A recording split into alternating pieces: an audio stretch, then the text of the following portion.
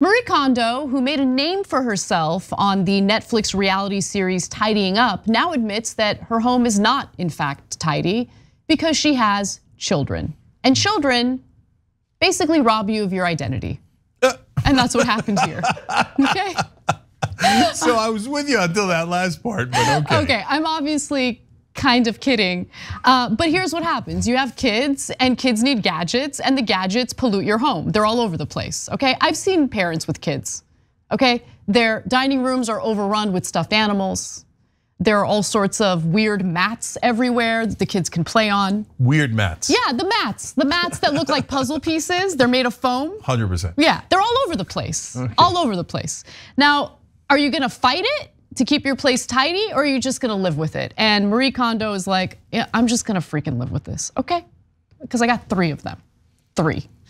Now, speaking at a recent media webinar, she says this: my home is messy, but the way I am spending my time is the right way for me at this time, at this stage of my life. Up until now, I was a professional tidier, so I did my best to keep my home tidy at all times. I have kind of given up on that in a good way for me. Now I realize what is important to me is enjoying spending time with my children at home. I like when parents like lie to themselves to try to accept the situation they're in, you know? No, but I actually like this. I like it. I like that my home is messy. I think that I'm very happy spending most of my time with the kids instead of having a clean, beautiful, organized home that I like made a career about. Oh, okay, now let me get in on the fun, okay? So I'm gonna hit Kondo on both ends. First of all, that whole time with that, tidy up everybody, just throw away your garbage, just throw it, brings you joy, sparks joy. She wasn't like that. Hold on, she was. No. Okay, that was my perception of it. And then, first of all, what did wives across the country do? Let's be honest, we're in the honesty business here. They threw away their husband's stuff. Exactly. Yeah, as they should. Okay, they came and it was like, okay, you got to throw away this, and they want to throw away 3/4 of your stuff because they heard it from Marie Kondo. And then when you ask them, okay, what are you throwing away? Oh yeah, I picked out 2 or 3 things. I know, but the whole wait, 3/4 of my stuff and 2 or 3 things, which I know you're actually not going to throw away. Well, to be fair to Kondo, her whole message was get rid of things that don't bring you joy. So. Oh yeah.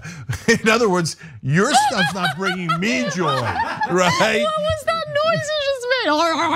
That's what me and my kids do this now. This is another thing that kids bring you. They bring you non-tidiness and funny sayings.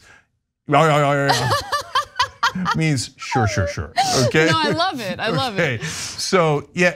But Marie Kondo doesn't explain. Now remember, your husband's stuff might bring him joy, but we don't care about that.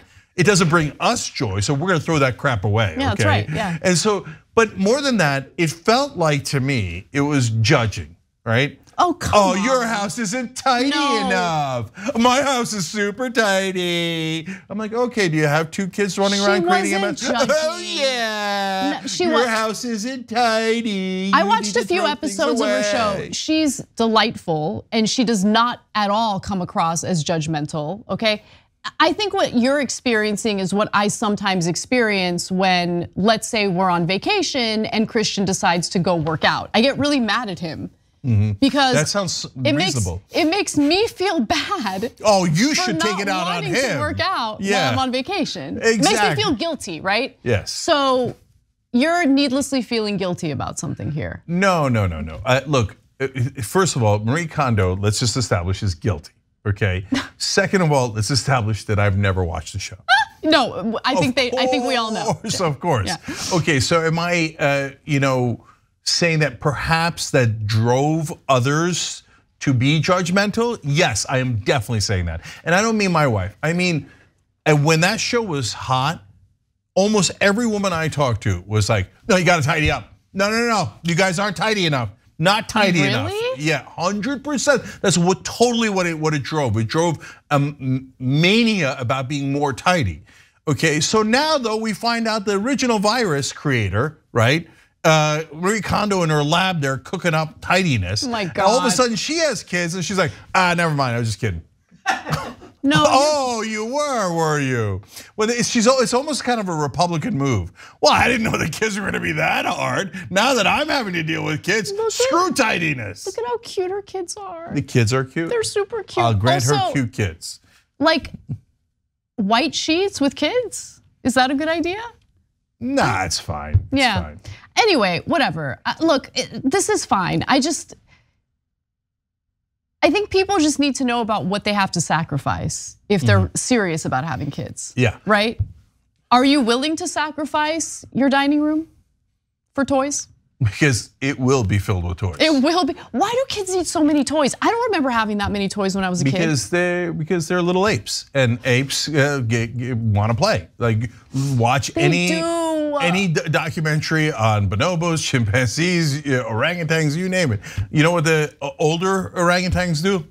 They sit around and do nothing. Yeah. The young ones, they're running around, they're throwing things around, they're grabbing a coconut. The coconuts have nothing to do with it, but you get my point. Okay, they're throwing it around, they're having the time of their lives because that's what kids do. They play, they're supposed to play. They also go through a phase, and I've experienced this with many of my nieces and nephews at this point, where the second they see you, they don't care if you're engaged in a conversation with another adult.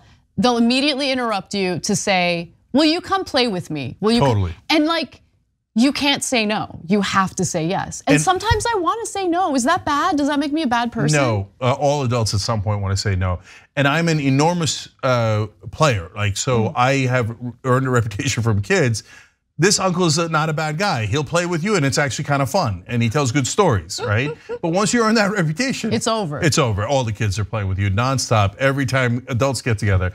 And would I like a break every once in a while to eat the finger food? Yeah, I would. Okay, guys, can we play a little bit later? Okay, anyway, back to Kondo, last two things. Main point of this story for me is, ha ha, to Marie Kondo. Okay, I just got that out of my system. And then now the serious point is, she says, well, you know that whole thing where I told you, tidy up and only keep the things that bring you joy or that spark joy?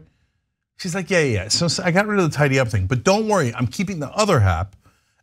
And then what I'm gonna do is I'm now gonna come up with other shows that are gonna make me money, or I'm gonna stress you out about other things, okay? Good for you, girl. Okay, go get it. But I'm gonna focus on things that spark joy in general. And by the way, all kidding aside, that's a good idea.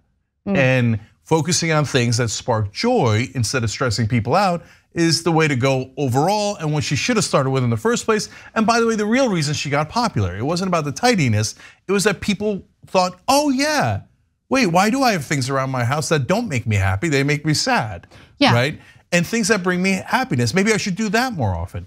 Yes, there you go, focus on that. Let me tell you guys a little secret, okay?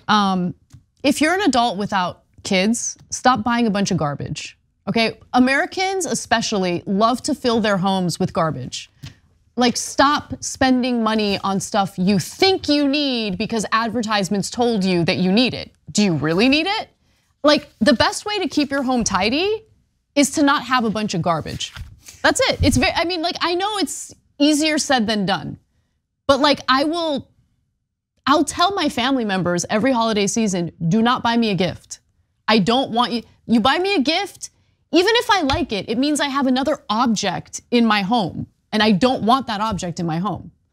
Very thoughtful gift that was given to me by our team this year. They got me an air fryer, but specifically a small enough air fryer that I can put it away in the cabinet after using it. Smartest team in the world. God bless. Yeah. And of course, the one way that I did use Marie Kondo with my wife was whenever she's thinking of buying something new, I'd be like, Marie Kondo. Did it work? Okay, no, of course not. She would instantly be like, no, because this one sparks joy. And I was like, yeah, but it's gonna spark joy 2 years from now when it's cluttering up the place. Probably not. She's like, shut up, we're buying it. I'm kidding, largely. Thanks for watching The Young Turks, really appreciate it. Another way to show support is through YouTube memberships. You'll get to interact with us more. There's live chat emojis, badges. You've got emojis of me, Anna, John, JR. So those are super fun. But you also get playback of our exclusive member-only shows and specials right after they air. So all of that, all you gotta do is click that join button right underneath the video. Thank you.